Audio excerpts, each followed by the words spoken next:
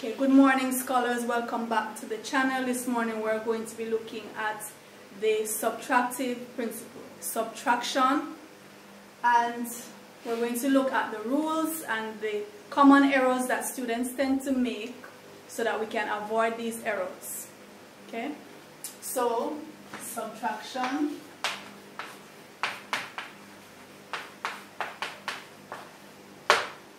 And this is at the grade 4 level, because we're looking, yes? The camera isn't high enough for me to be able to see the equation here, I think. Okay, alright, I'll fix that. Can you see it now? Yes, I can. Alright, so good. Okay. So this is at the grade 4 level because we're looking at the basic principles of subtraction, right? And this is subtractive principle of arithmetic. So there are 4 basic principles of arithmetic, 4 basic ones, right? Addition, subtraction, multiplication, and division. So we're looking at subtraction. Alright, now I'm going to put a set of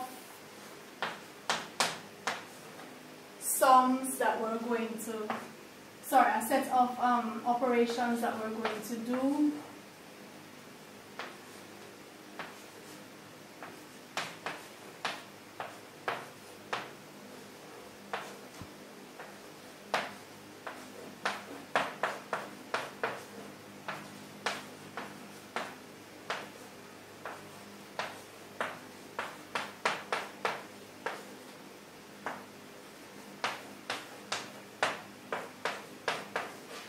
One, two, three, 4, 5, 6. So I want 3 more.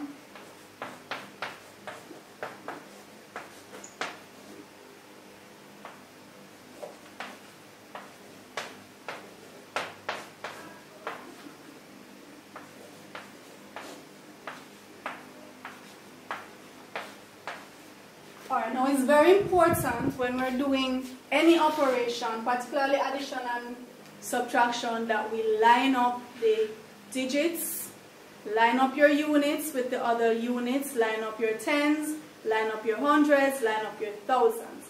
That is of extreme importance.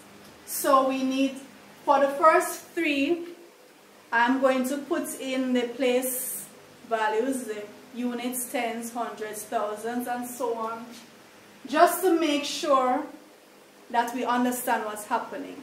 For the other 6, I'm not going to do that. If your teacher requires you to do that for all of your operations, then please do it. For those who already have mastered the place value, you don't have to put them in. And there's a video that I did on the place value system. If you're not sure how that works, you can take a look at that video and bring yourself up to speed. So for the first 3, I'm going to put the units, tens, hundreds, thousands,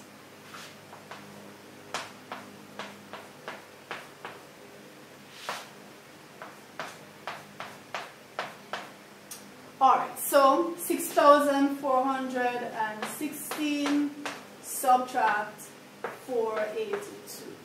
And remember, usually the kinds of problems, so let's say you have worded problems, the kinds of problems that would indicate that you subtract are those that are asking you, if it's literally saying subtract or take away or find the difference or minus, right?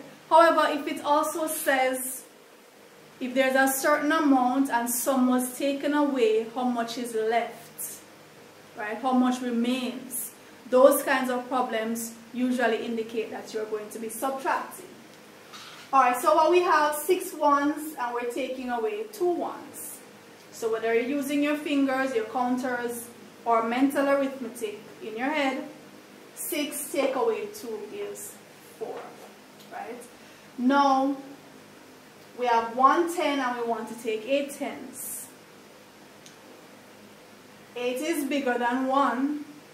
So we actually have to go to the hundreds place, and we're taking one of the 100, leaving 3 hundreds, and we're taking that 100 and bringing it over here.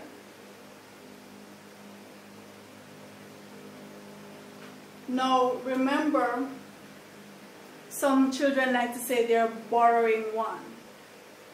You're not actually going to give it back, so you're not really borrowing the 1. What you're doing is, whichever place it is, you're just taking one group, whether it's one group of 100, one group of 10, one group of 1,000, and you're transferring it to the other place value because you need an extra group in order to do the subtraction, right? So now we have 11 groups of 10, and we're taking out 8 groups of 10, so we have 3 groups of 10 remaining. In a similar way, 4 is bigger than 3. Remember, this is no longer 4. We took one group of 100 from the 400s, so it's no longer 400s. So we can't take the 4 from it anymore. So now we need to go over to the 1,000 place and take one group of 1,000, leaving 5, and bring it here. Okay, so it's 13, take away 4, and that is 9. And there's nothing to take from the 5,000, so we put it back. So the answer is 5,934. Second one, 9,481. Now remember, we have to line up our place values. That is very, very important. You can't put the 3 here. It's not 3,000. It's 300. So the 3 has to line up under the 100. That's how you line it up. If you had put the 3 here and the 8 here and the 6, you would get a completely different answer, which would actually be incorrect. So you must make sure to line up your numbers. So we can't take 6 from 1.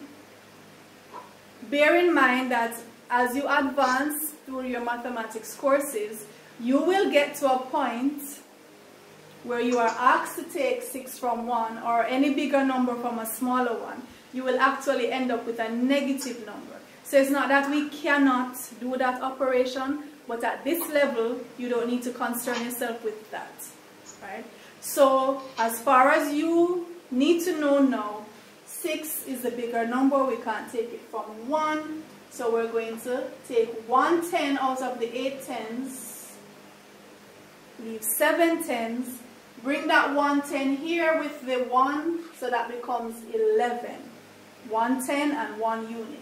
And 11 take away 6 gives 5. We can't take 8 from 7. So we're going to take 1 out of the 400, leave 300, put the 100 there. So 17 take away 8, that leaves 9.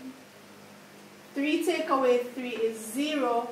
There's nothing under the 9,000, so we put it back. So our difference, remember when we subtract, the result is called the difference. Our difference then is 9,095. Next in line, 3,200, subtract 148. Okay, one common mistake that students make when we're dealing with zeros, one common mistake is they just put the digits back down. They say 8 from 0 is 8. That's incorrect. 0 represents no quantity, nothing. So if you have nothing, you cannot take 8 from it. And look, in the tens place, there's nothing also to take from the tens place to transfer it to ones. So we actually have to go to the hundreds place. And we were going to have to do 2 transfers this time, not just 1. So we go to the 100th place, take 100, leave back 100, bring it here, but we also need it over here, so we have to take 1 from the 10, 9 is left, and we put the 10, the 1 there. So we have 10 ones now instead of 0 ones. We know, because we took that group of 10 and put it over to the ones, we have 10 ones. 10 take away 8 is 2, 9 take away 4 is 5, 1 take away 1 is 0, and we bring down the 3. So it's 3,052. So we're not going to put in the place values, like I said, for the others. If your teacher still wants you to do that, please do so. And if you still need to do it in order to remind yourself of what the place values are that you're dealing with, then fine, go ahead and do it. So here we have 369 take away 7. Now remember, the 7 is 7 ones. We don't put it out here. We don't put it here. We line it up with the ones, the units. 9 take away 7 is 2. And there's nothing under the 3 or the 6, so we simply just bring them down. There's nothing there to take from them, right? So the answer is 362. 2,834 take away 136. Okay. 6 is bigger than 4. So we need to get one group of 10 to change it to ones. So we take one group of 10, leave 2 10s, and bring it over here as 10 ones. So now we have 14 ones. 14 take away 6 is 8. 3 is bigger than 2, so again we need to take 1 from the 100, 1 from the 800, leave 700. Take that 100 here, and we're really changing it into tens. Okay? So 12 take away 3, that's 9. 7 take away 1 is 6, and 2. So always remember, even though we're just looking at the digits and we're saying 8 take away 1, leave 7, put the 1 over there, remember this is in the hundreds place. We're actually taking away one group of hundreds and we're changing it into tens. Right? So this is actually 12 tens. And we're subtracting 3 tens. Just bear that in mind. Still go ahead, work out 12, take away 3, and so on. But just remember the place value that it is that we're working with. 9,000 take away 148. Now, 3 zeros at the top. We know we're not supposed to just put back the 148. We're bigger than that, right? We know we're not supposed to do that. So we're going to have to go all the way to the 1,000 place.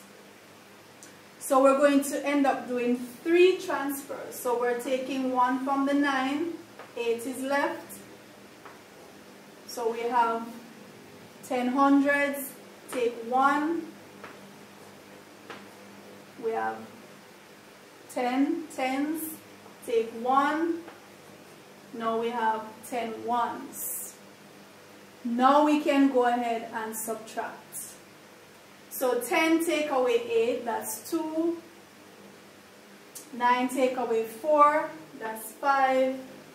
9 take away 1 is 8, and we bring down 8. 8,852.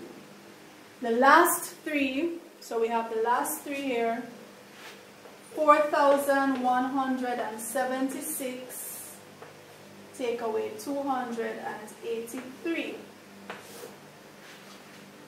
We line up the units, line up the tens, line up the hundreds. There is no other 1,000 in this row.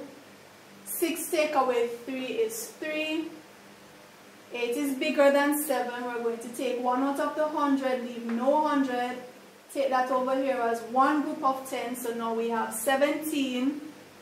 Take away 8, and that's 9. We can't take 2 from 0. Take 1 out of the 1,000, left 3,000. Bring it here as 100. So that's 10 hundreds. Take away 2 hundreds. That's 8 hundreds left. And bring down the 3. 3,893. We have 2 to go. 20,305. Take away 162. Alright, so 5 take away 2 is 3. We can't take 6 from 0. We take 1 out of the 100. Carry it as one group of 10. 10 take away 6 is 4. 2 take away 1 is 1. And we bring down the 20,000. 20,143. Finally, 2,360. Take away 2,360. What do you notice about that subtraction? Do you notice that it's the same number being subtracted from itself? Whenever we're subtracting a number from itself, we are going to get 0. 0. 6 take away 6 is 0. 3 take away 3 is 0. 2 take away 2 is 0. So for subtraction, whenever we're taking a number from itself, the answer is 0. Alright? So to recap, the problems that would indicate subtraction, if you're asked to minus, take away, subtract, find the difference, see how many are left, right? If a quantity is removed from another quantity, what quantity remains, that kind of thing. So the idea is you start with an amount and you're reducing it. You're removing something, you're taking something away, and you want to see how much is left, how much remains. Right? So that's the basic principle of subtraction. Remember to line up your digits under their place value. If you don't, your answer will most certainly be incorrect. So that's the very first step you need to make sure. Line up your digits under the correct place value. If you end up with a bigger digit at the bottom, that means you need to go across to the next place value, take a group of 100 or take a group of 10 or take a group of 1,000, whichever place it is, and change it into the place value that you want. Okay? So it's not that you're borrowing one, you're not borrowing one, you're not going to give it back. You're taking a group of whichever place value and you're transferring it to the other place value. And for the zeros, be very careful with the zeros. Remember, you can't take a number from 0, so you definitely need to go and get another group to bring over so you can do your subtraction. If you have been helped by this video, please share with your friends, share with your classmates, so that they can benefit also, because we need to master these principles of arithmetic. And subtraction is one of the principles that some students have issues with. So make sure, if you want to watch the video as many times as you need to ensure that you have mastered this before you can move on to the other operations that we have to do in our mathematics course. So my lovely scholars, thank you for joining me again. Let me know in the comments if there are any topics you'd like for me to do a video on. Please remember to share. If you have not subscribed, now is the time to do so. If you have been helped, please leave a comment to say, "Thank you, Miss. I'd appreciate that." Take care until next time.